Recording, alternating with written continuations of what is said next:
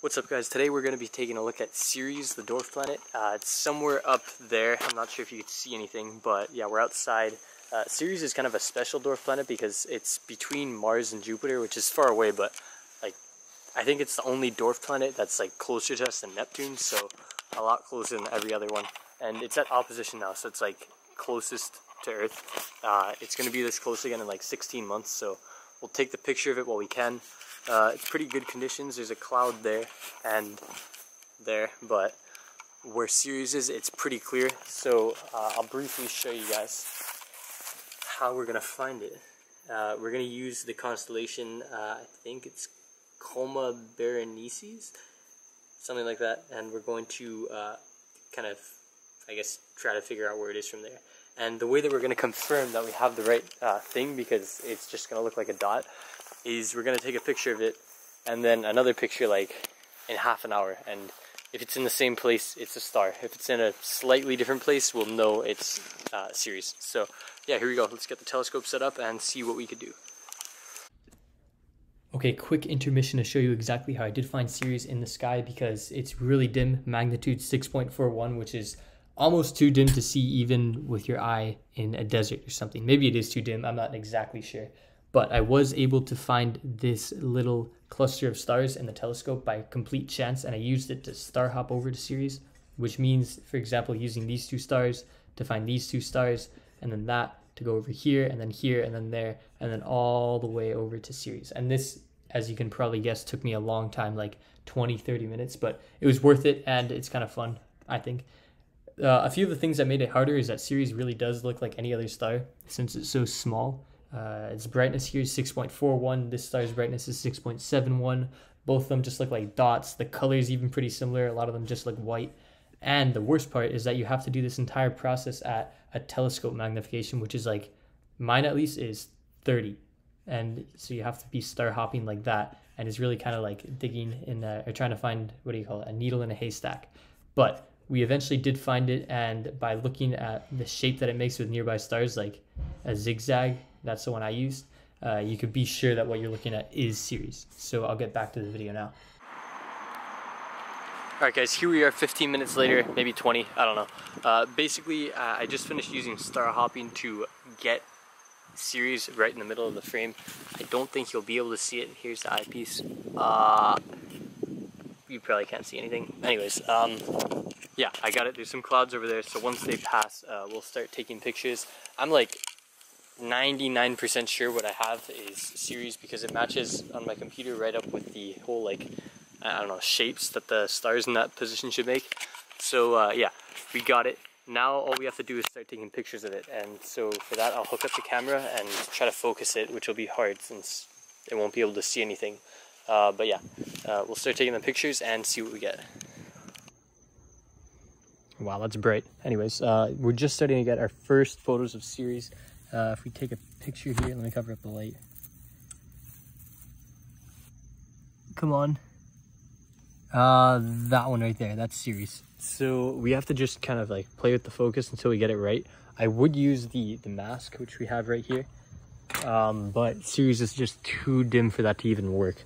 That works best if you could actually like see it in the live view and just kind of twist it, but Ceres is so dim we have to take a 5-second exposure and just kind of, you know, look at the result and see if it's good enough. Watch. Turn the brightness of this up so you guys can see. There we go, that's better. Ceres right there. So yeah, I'm just gonna keep doing this until we get those until Ceres looks like a point instead of a smudge. And then once we do that, we'll turn our exposure to 1/2 second so there's no streaks, and we'll adjust the ISO to whatever it has to be. And yeah, we'll just take a whole bunch of shots and see what happens. Alright guys, I think I got the focus pretty good. If you take a picture like that, it'll snap on the camera, and you can see they're good enough. So yeah, they don't have to be perfect because it's not like Mars or the Green Comet where we're actually going to see anything. It's just going to be a dot. So, you know, even if the focus isn't perfect, it's okay. So let's change our shutter speed to 1/2 second. All right, 0.6 is good. Take a picture and watch, there's not going to be any streaking anymore. It's dimmer, but there's no streaking, which is good. Ceres is not in the middle of the frame anymore though, so I have to twist this knob maybe a bit more. Let's try again, and hopefully it's better. There you go. Ceres is that one right there. Okay, intermission number 2. The reason why I was so confident in this video about the little dot right here being Ceres is because I had my computer out with me and I had Starry Night open, and you could see here the shapes that these stars make are exactly what they should be if Ceres is this dot. Like, you could see this and this happen here and here, and this zigzag shape happens right here. So that's why I'm so sure that this dot is Ceres. Okay, back to the video. So what next? We just have to take let's take a whole bunch of pictures, and we'll stack them, and then I will wait. I don't know, I'll give it maybe 10-15 minutes, and we'll realign the telescope because Ceres is going to move through the sky. We'll take another photo, and when we look at the computer, you'll see that Ceres, if I actually am pointed at Ceres and not some random star, it's going to be shifting just a tiny bit, maybe like a pixel, but it'll be enough for us to be sure that that's the one. And yeah, let's do it. All right, guys, I got a little bit carried away and took like 20 pictures instead of the 10 that I promised. But anyways, we got more than enough, and now all we have to do is wait the 20 or so minutes for Ceres to move just a bit in the sky, so you could, you know, look at that movement. And in the meantime, I thought it would be cool to try to get a what do you call it, diffraction spike on a star. And that's basically, you know how in some pictures stars look more like, dirty computer, stars look more like that cross than the dot that we're seeing. That's because in the picture that took that, it must have been like a reflector type telescope with a cross in the middle of the lens with the mirror in it. We just have a normal refractor, so it's better in that way because it doesn't make those spikes, but it may look nice in a picture. So what I thought I'd do is take a string and put it there and there to kind of make that that cross in the lens artificially, and then we'll take pictures and see if we get that crossing effect, just as something to do in the meantime while we wait. So yeah, I'll get the string out and tape it on. All right, guys, I put the string on, as you can see there. Makes a little cross there, not a perfect cross. I was trying my very best not to bump into the telescope and like kind of ruin it, but unfortunately my plans did not work out perfectly, as there's still no spikes on it. But anyways, we'll try that again in the future. Let's just wait like 5 more minutes and take those updated pictures of Ceres and hope that it moves. I might wait a bit longer because I do think that the pictures are slightly out of focus. Like, you can see they're not perfect dots there. They're more like circles. So that'll make it harder to detect any movement with Ceres. So we're probably gonna have to wait a bit longer to actually get anything, but I'm fine with that. It's like 12 something, let me see. Oh no, it's 1:14.